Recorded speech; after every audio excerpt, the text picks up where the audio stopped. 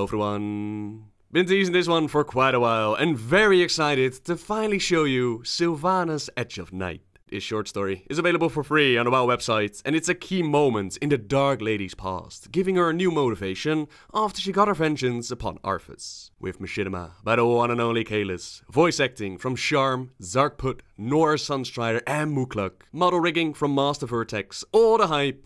I hope you'll enjoy.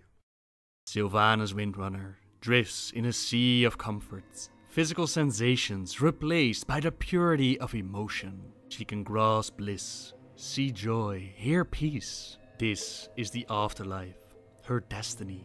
The eternal sea in which she found herself after she fell defending Silvermoon. She belongs here. With each recollection, her memory of this place palls. The sounds grow distant, the warmth cooler.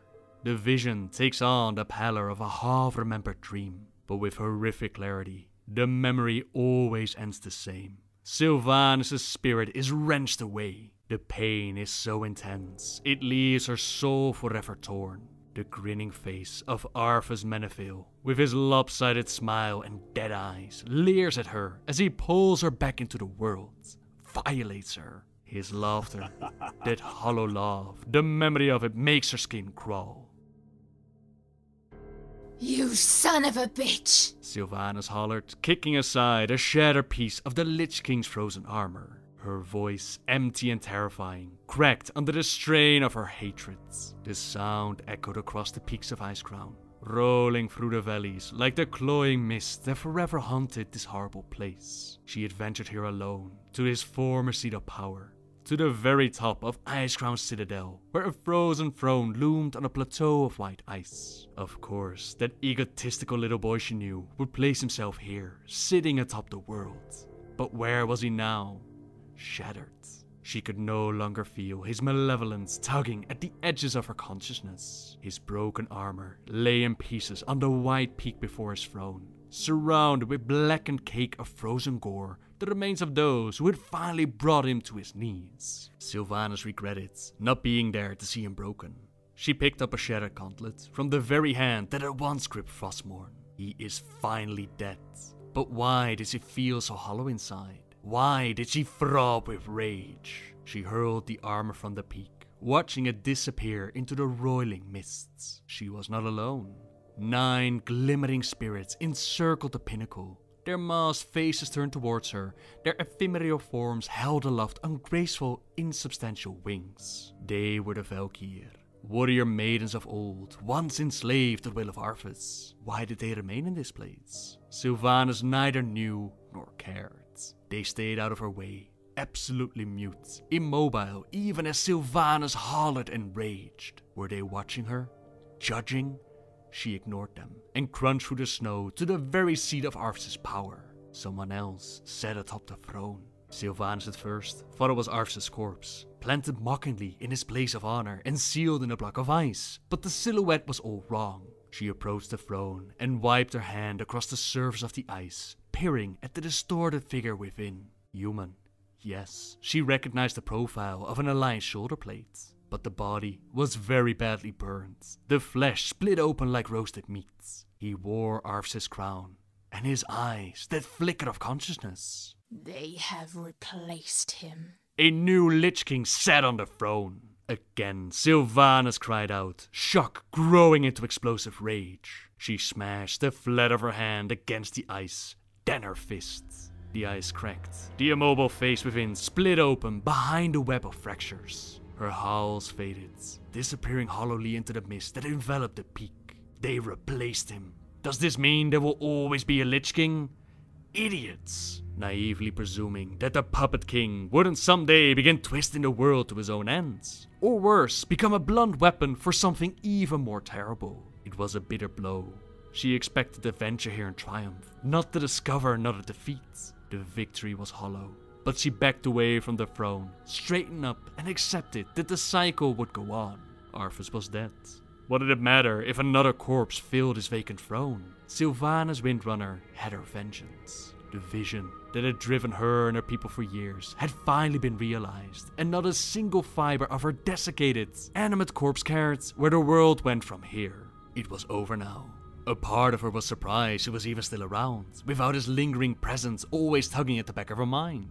She backed away from the throne and slowly turned to survey the cold grey world all around her. Her thoughts returned to the place of bliss, her half-remembered glimpse of what lay beyond. Home. It was time. Slowly, she crunched her way to the ragged edge of the icy platform. 1,000 feet below, shrouded by the clouds, lay a forest of shattered serenite spikes that she scouted out earlier. The fall alone couldn't kill her. Her animate flesh was nigh indestructible. But the spikes, the hardened blood of an old god, they not only would tear the body apart, but would obliterate the soul as well. She longed for it, a return to peace. The work she begun in the Forest of Silvermoon was finally complete with the death of Arthas. She lifted her bow from her shoulder and cast it aside. It clattered against the uneven ice. Then she removed her quiver. Arrows spilled from it, cascading down the side of Icecrown Citadel, disappearing one by one into the fog. The empty quiver dropped quietly to the ground at her feet. Her ragged dark cloak, freed from her discarded armaments, began to whip around her neck in the bitter winds. She could feel no cold, only a dull ache. She would feel nothing soon. She already felt her spirit reaching a place of calm for the first time in almost a decade. Her weight shifted towards the edge of the drop. She closed her eyes. As one, the Valkyr silently turned to face her. Forward! The marshal cried, his command cut short as a musket ball shattered his lower jaw. The wall before him was broken, but still offered cover for the snipers hidden in the rain above. The weather poured from the sky in white sheets, drenching attackers and defenders alike. The marshal toppled over, careened down a pile of rubble like a sack of cordwood, coming to rest in the thick mud below. Like the bogged-down demolishers and meat wagons of his artillery, his troops were making no progress. Any normal man would have been dead for sure, but being that the marshal was already dead, he soon clawed his way up from the mud, spitting calculated blood and ichor from the remains of his face. To the north, across a long stretch of rutted field, and on the other side of a gauzy filter of rain, Garrosh Hellscream tried to piece together what was happening along the front. He could see the grey silhouette of the great Gilnean wall, slotted with enormous diagonal gaps where the cataclysm had wrenched it open. Were his Korkron at the front, they would have walked right through. He grunted as a forsaken scouting party trotted back through the mud, ragged and beaten. Even in victory, the Forsaken looked like corpses. In defeat, they looked even worse. Your scouts are useless. I sent them to harass the wall's defenses, and they crawled back like whipped dogs! Garrosh snorted, not even looking at his companion. The great brown-skinned orc was festooned in his most menacing battle garb, his veiny, tattooed biceps bursting out from beneath tough shoulder guards. Although he stood right in front of his tent, he refused to step back out of the rain. It dribbled over his scowling face and blackened jaw. Next to the great orc, and sheltered under the tent's canopy, Master Apothecary Leiden looked positively frail. His pockmarked face winced under a matted mess of purple-grey hair as he tried to formulate a response that wouldn't earn him another round of verbal abuse from the warchief. I can assure you they're giving as good as they get. Gilnean defenses are almost certainly in disarray. Then why are your scouts limping back instead of pressing forward? Garrosh kicked aside a barrel. Behind him, his own troops weathered out the rain. 4 companies of elite hand-picked Orc and Tarn warriors, supported by 5 battalions of Orgrimmar's hardest. They stretched over the fields of Silverpine, a sea of green and brown faces against a backdrop of bright red banners. And where are the promised regiments from Lordaeron? They're to flood the breach! We waste time! Leiden knew better than to talk tactics with the hard-headed warchief, but he had grown desperate as the hour of the attack had approached. He licked his grey lips with a dark purple tongue and tried to answer casually, hoping to elicit some reason. Slowed by the rain, no doubt, but they should arrive soon. They are absolutely Lordaeron's finest. The very heart of our infantry and backbone of our entire endeavor.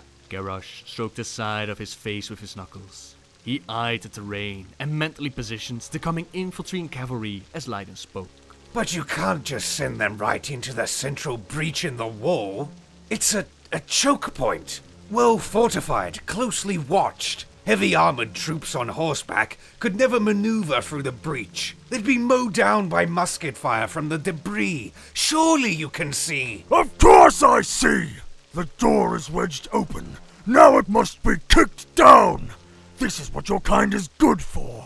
Now the warchief looked directly at the master apothecary, his cool eyes fixated on the pale yellow light that filled the latter's eye sockets. You're already corpses, nearly impossible to kill. You flood the choke point. You open the way for the rest of the horde to come through. Fresh and eager, rushing over a bridge of broken bodies if we have to. This is how fortifications are breached, how wars are won! The master apothecary lifted up 2 bony fingers. But if we could just use just a touch of the plague, just to open a gap, not even do any, just a smudge, more to cause fear and panic than any actual... Garrosh's backhand ripped through the sky, spraying the tent with a glistening arc of rainwater as it smashed into the side of Leiden's face. The master apothecary reeled as if he'd been kicked by a horse, but by will alone managed to stay upright after the blow. If you're suggesting using even an ounce of that filth you've got hidden away, I will burn you and your sewer city to the ground. Garrosh grunted. He turned back towards the action. Humiliated, Master Apothecary Leiden muttered a barely audible "Yes, warchief," through clenched teeth, but privately he coiled up his anger. Where is the Dark Lady Sylvanas? He wondered, turning his empty eye sockets toward the grey heavens. Why isn't she here to counter this beast?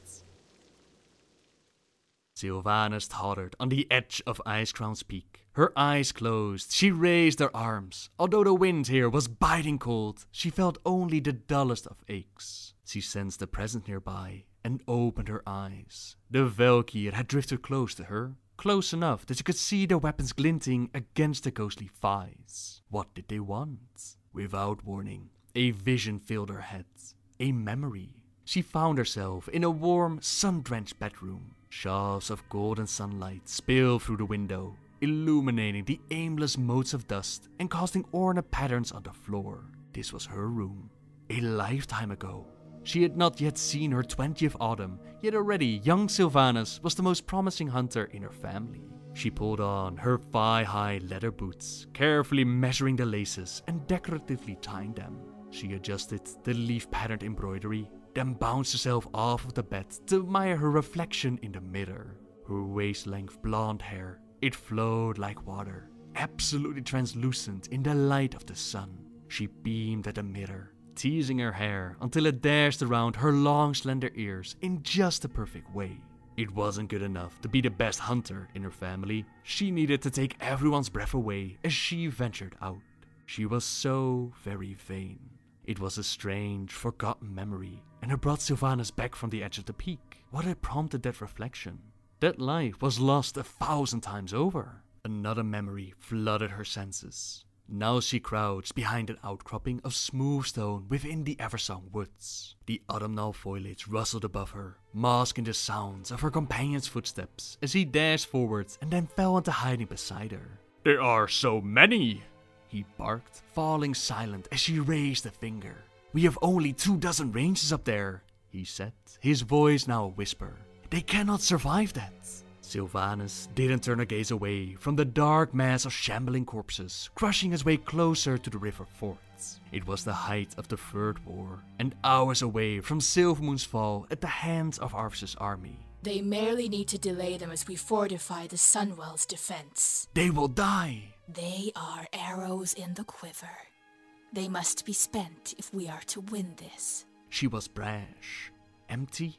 No, a fighter. She had a warrior's heart.